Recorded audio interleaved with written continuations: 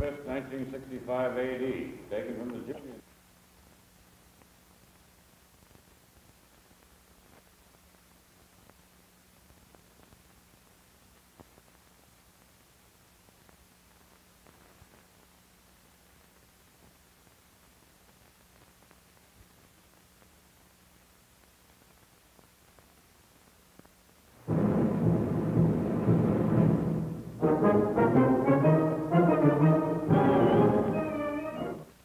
Welcome to another program of U.S. Farm Report, brought to you by members of the National Farmers Organization in this listening area in the interest of agriculture, rural business, and the well-being of our nation.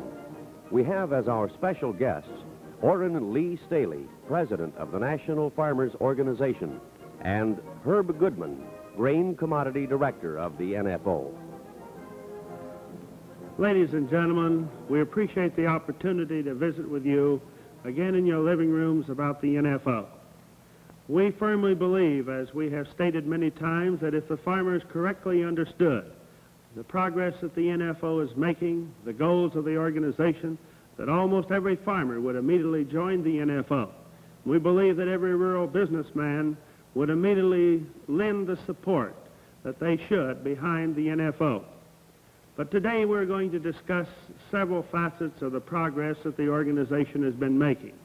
I have with me, of course, the director of our Grain Commodity Department, but first I would like to review some of the progress that our organization has been making. The reason I want to review this progress is because, particularly in the areas where we first started organizing NFO, many of the farmers wondered just what happened to the NFO after we first started organizing in the area, although our members have remained very active. And now they see those same members that first joined in the early phases of our collective bargaining organization.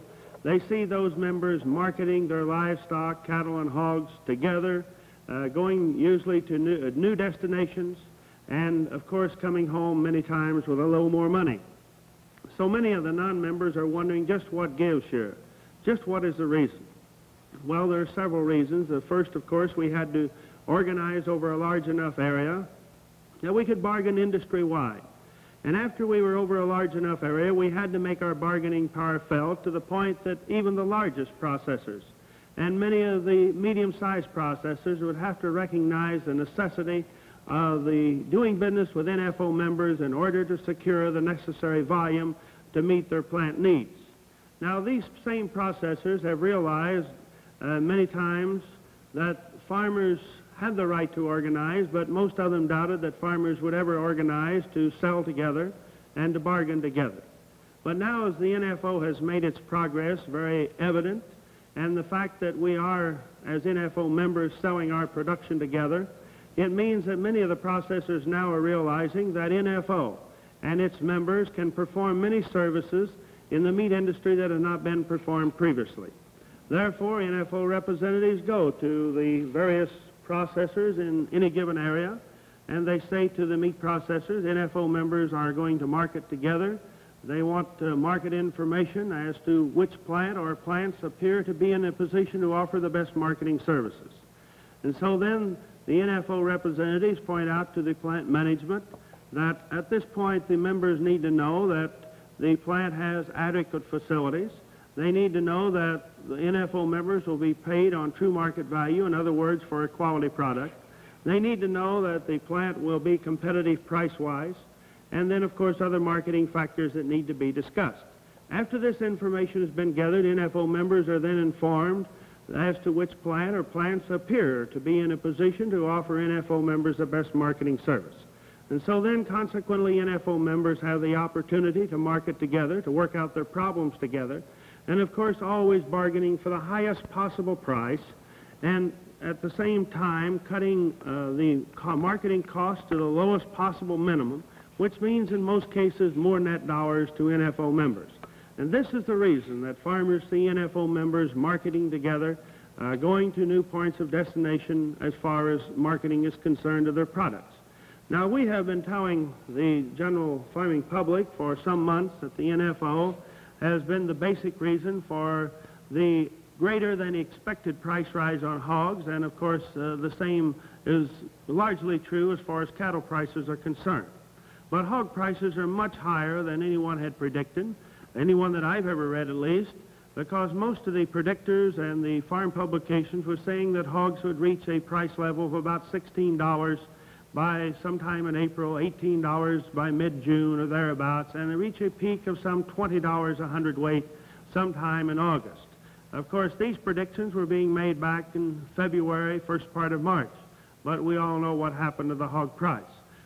This was brought about by many factors, but one of the major factors, and the unknown factor in many people's minds, is the fact that the NFO had put together meat marketing arrangements over such a large area, an area that covers the agricultural producing area from the Pennsylvania line to the western areas of Kansas and Nebraska, and from the Canadian border into Kentucky and Oklahoma, on into Tennessee, Georgia, and some other outlying areas. Now, this had a tremendous effect, because as NFO members started marketing together to those plants which appeared at least to be in a position to offer the best marketing service, this meant that those plants became more efficient, and this is a good part of improving marketing efficiency. But at the same time, NFO members were able to receive the highest possible dollar, and of course the plants that were not willing to accept NFO members' production as such found themselves out hunting through the country, scouring the country for supply. This brought new and keen competition into the market, and as one or several, in fact, buyers said to NFO representatives that NFO should be given credit for at least $4 of the price rise on hogs. And then, as the summer developed, we knew then that eventually some of the facts would have to come out. One of those that brought out the first facts was Mr. Gene Fertel of the Iowa State University Extension economist, who had this to say along in the latter part of August. The usual relationships between hog prices and market influences would indicate that hog prices should have been about $4 above the 1964 level in May and June. Instead, the gain was $6 to $7, this economist had to say. And then he pointed out that you usually have several market influences. They've always been pretty accurate on these in the past. And then he said, again, calling on the usual relationships, he had this to say about the fall quarter hog prices should average about 25% above the 1964 levels. This would indicate that interior prices for U.S. number 1, 3 hogs, 200 to 240-pound butchers of a little over $20 in September, while we know that the price has been considerably above this.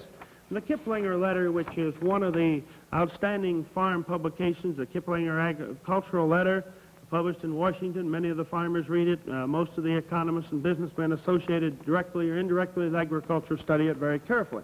The August 27th issue, it had this to say: on hogs, there seems to be a mystery as to why they went so high. Normal tools of the economist trade indicate they should have gone up, but in major markets they soared about $2 more than they should have.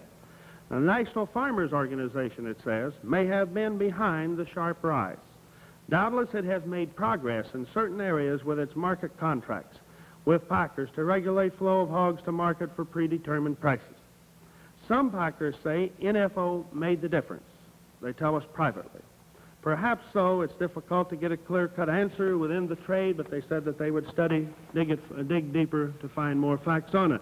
So many people now, the highest authority, those that have studied markets throughout the year, know that there had to be a marketing factor that was not apparent in their earlier predictions, and this had to be the NFO.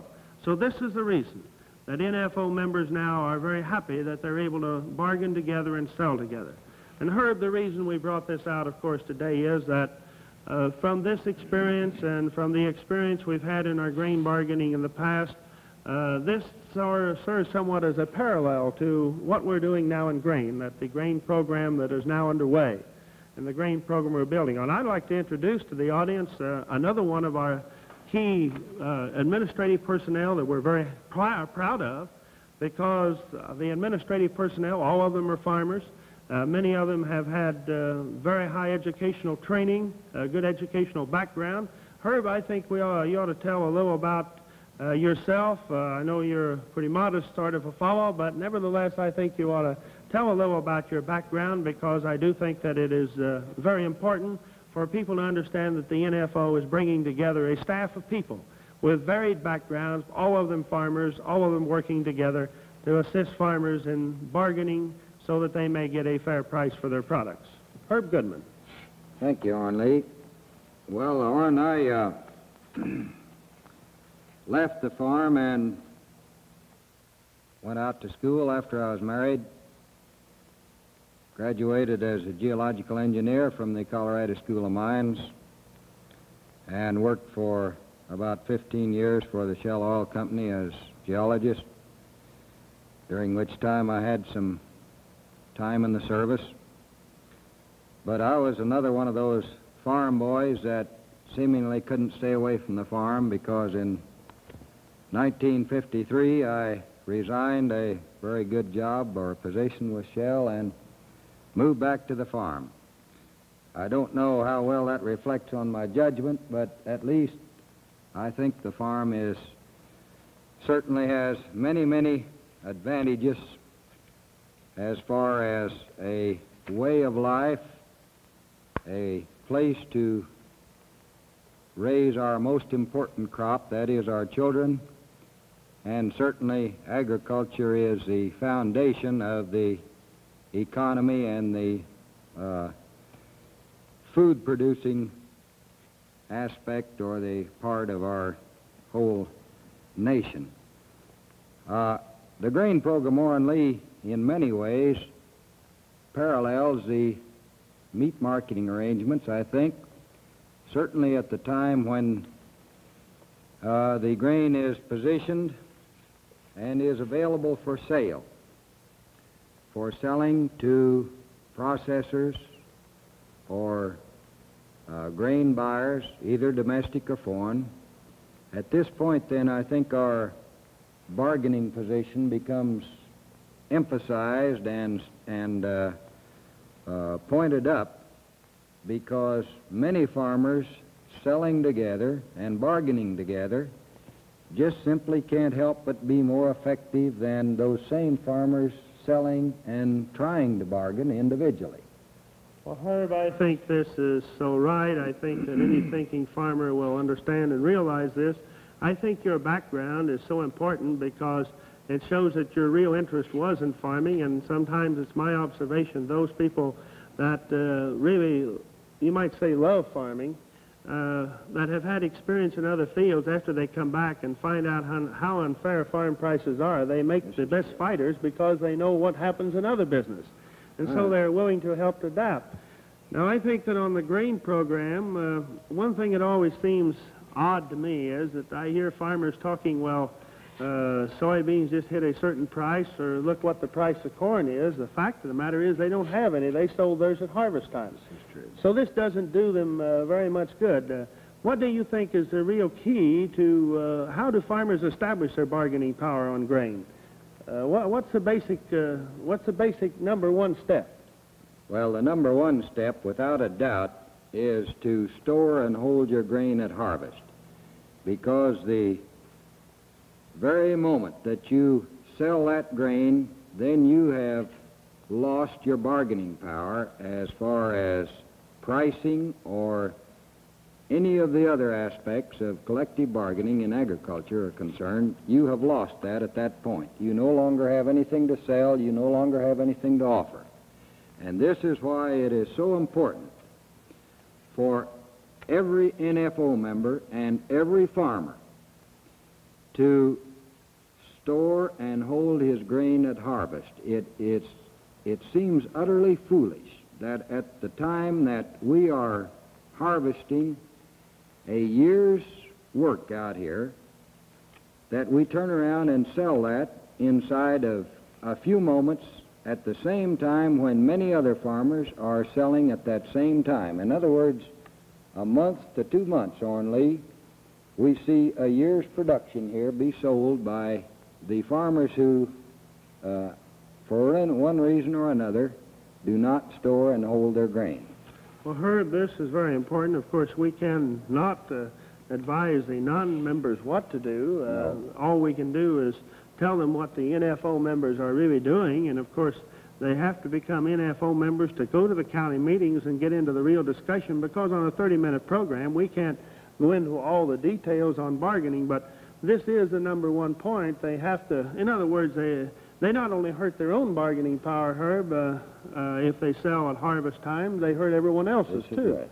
And so this means that the amount of grain that's stored at harvest time and kept in the ownership of the farmers in their hands is what their bargaining power. Now, I know that you gave a lot of thought when you made the recommendations for our grain program. I think that you recognized that one of the points was that the grain farmers, like any other farmers, have to have income throughout the year. And therefore, I believe one of the points was that after you said, okay, the first step is that you have to keep ownership of this at harvest time, the next thing that you tried to devise was to build a method whereby they could sell as they wanted to, or practically so, pick the time of year, but at the same time build their bargaining power. Now, how can both of these be accomplished with the same program, Herb? Well, we realize there are times during the year when every member has financial obligations of one sort or another that he needs to sell part of his production in order to meet these obligations. And for that reason, we have designated 4 selling periods from harvest until through the total period of harvest through the following August the 15th. We have made surveys and have found out that there are certain times when more members wish to sell than during a certain time than they would another time. And as a result, we have 4 selling periods, the first from harvest until January the 15th, the second from January 16th until March 15th. This is a 2-month selling period. The third is also a 2-month selling period from March 16th until May 15th. And the fourth selling period is 3 months, covers 3 months from May 16th until August 15th. Now, it seems that all of us like to have a choice, Orrin Lee, any time that we are faced with working together. And in the case of our grain program, I think we've given the members a choice. We've given him a choice of when he wants to sell, what he wants to sell in the grain commodity line, and how much he wants to sell during each of those times. I think that this is an advantage. Well, Herb, I certainly agree with you, and I know that all thinking farmers would agree. Now, I think you get into the point here, you've got a 2-month or a 3-month period of time. I know that much of the thought was that you wanted some flexibility so that you bring this volume together, and it's conceivable that the grain trade says, well, we're not going to recognize farmers' right to sell together. So you had to keep some flexibility so you could go various ways, as I know that we can't hardly tell everybody this part of the bargaining, because you have to keep flexible enough so that you can go various ways. But I think it would be safe to say that certainly you always have, or almost always, with any type of normal conditions, a general price rise from harvest time on through, don't you, Herb? This is true.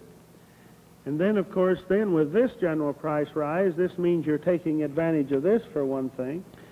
There is one point I'd like to mention right here, Orrin Lee, that many people erroneously think that the price of the individual commodity is higher along in April or May or June than what it is at harvest time. But I like to think of it this way. If we would take a soybean here, that soybean has just so much oil in it and so much meal in it. In other words, the value of that bean is established at harvest time. Now, why is it then that those beans are worth more normally along in June or July than what they are at harvest? Well, to most of us farmers, we think the beans are more valuable, but actually part of that increase in what we receive is from the storage, the interest on our investment, and the extra handling that goes into it. So I would like for members to be able to differentiate between the value of a crop later on in the season, this includes many things besides just the grain itself. Now, there is one other thing that I would like to mention here, and that is that we have both a position in the elevator and a position in farm. Now, we speak about these positions. This means that this is setting aside. Physically, when you put the grain in the elevator, you have already hauled it in there, you have weighed it, it's been graded, and that grain is ready to be sold. So you have positioned it in the elevator. This is really the muscle of, I think, of our grain program. Now, because we don't want to penalize the farmer that has built on-farm storage, which I certainly think is very important, and in order to take care of areas where there isn't physically enough elevator space available to handle this grain, we also have a farm position grain stored on the farm. And here the member will designate how many bushels of a certain grain that he wants to sell in a certain period, and then he will have to deliver this grain within a 10-day period after this grain is sold, and he is notified through proper channels. He will have 10 days then to deliver that. I might mention there is also an act of God clause in this grain sales agreement covering this, so that due to adverse weather or road conditions that this will be taken into consideration. Well, that makes sense, Herb, and it shows a lot of thought has gone into the program. Now then, it seems only logical that any thinking farmer, knowing that if all the grain that is put in position could conceivably at least be sold over, well, we'll say, what is there, about 600 main grain-producing counties, yes, something of that way. This is right. Well, if you had, well, it doesn't take very long. If you had 50,000 bushel of just corn, we'll say, or 50,000 bushel of soybeans in each of these counties, it doesn't take long to get the 30, 40, 50 million bushel of grain together, and to think of one sale being made all at one time, conceivably this way, it seems to me that anyone could realize that this is building the volume, and as the volume builds, the rest of the market gets starved, and this is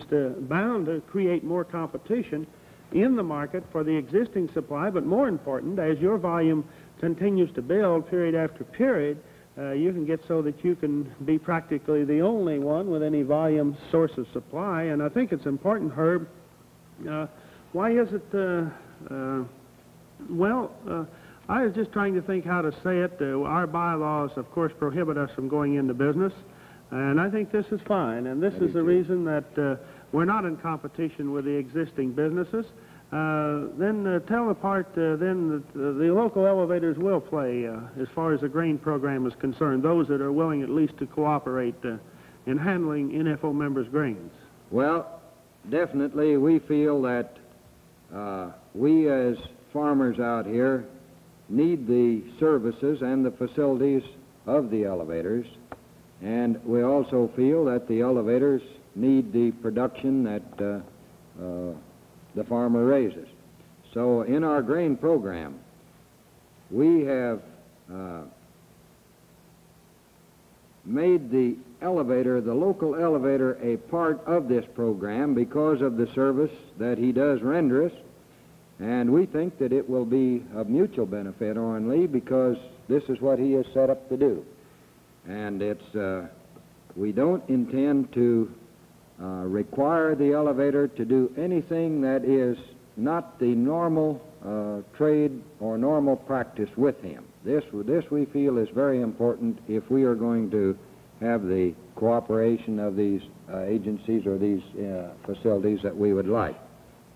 Well, Herb, the program then is based around first our county grain bargaining committees, the elected NFO members in their counties, go into the local elevators, see if they will you have the storage facilities available here to handle the in-position grain in the elevator, or take care of it if it comes in off the farm.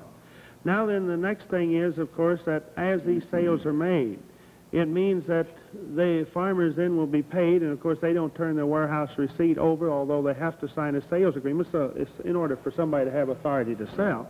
But surely undoubtedly they realize that nobody's going to sell less than the market price for the given day, and they're riding the normal price trend up. Then I think it's important that they know that they do not have to turn the warehouse receipt over until the grain is sold. They keep that then until the grain is sold, and then when the grain is sold, then they get paid shortly after that on the basis of the whole sale, the entire sale. Isn't that right, This is true. This is true. Actually, the time from the time limit, or not limit, but the time that elapses from when they deliver the warehouse receipt until they're paid certainly shouldn't be over 3 or 4 days and a week at the most. And then they're paid right there at the elevator. This is correct. So they know before their grain then really leaves there that they have got the money for it. This is correct. And of course, the important thing is that this sale should, because of volume, get a little more in price, should save some marketing costs. But the important thing is that on the grain program, by these volume sales, that this is building their bargaining power to meet their problems. What grains are going to be included in these in-position sales, Herb? Well, actually, we're covering pretty much all of the grains. We realize that some of those are only of, you might say, local importance or in a relatively small area, but to those members in those areas, they are a very important grain. So right. We have some 12 or 13 different types of grain or classes of grain, for instance, several kinds of wheat, and the white and yellow corn, and this goes right on down the line. But we wish to cover as many of the grains as we practically can. Well, they'll have to contact their local county NFO grain bargaining committees to get the details, This of course, is true.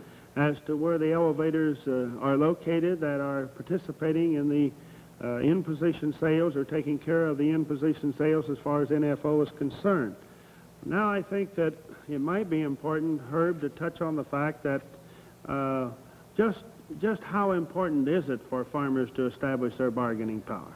Well, the success of any program, such as our grain program or our meat marketing arrangements or any program of a similar nature that way, is entirely dependent upon the cooperation and the participation of the members. We are only going to get out of as much of this program as much as we put into it. And this is why it is so very important that the members attend their county meetings, their regular county monthly meetings, in order to keep abreast of what is taking place not only in the grain commodity department, but in the meat and the dairy commodity departments as well. Well, Herb, I think that you were able to give some hints to the NFO members about some of the problems that were to be expected at harvest time. Only NFO members knew about these problems, and I think this is very important. We hear almost everyone talking about farmers need bargaining power. I wonder what those people that say farmers need bargaining power really mean. Simply, they must mean for farmers to establish bargaining power, they must work together. Collective bargaining in agriculture means farmers bargaining together and selling together. That's all collective bargaining means. And so this is the opportunity now. NFO has the program, the structure, the scope, and the experience to successfully now conclude its collective bargaining program that will help farmers producing all commodities. All they have to do is take advantage of it. The historic records of the United States government prove conclusively that farm prices must be in balance with wages and interest costs in order to have a fully operating economy and relative full employment for our nation's people. Government records also prove that each dollar of gross farm income generates $7 of national income. How much longer can we afford to underpay our nation's farmers when it is costing our nation $7 for each dollar of underpayment to our American farmers? The members of the National Farmers Organization are calling on the rest of the American farmers to join with them in an all-out effort to solve this farm problem. Join now.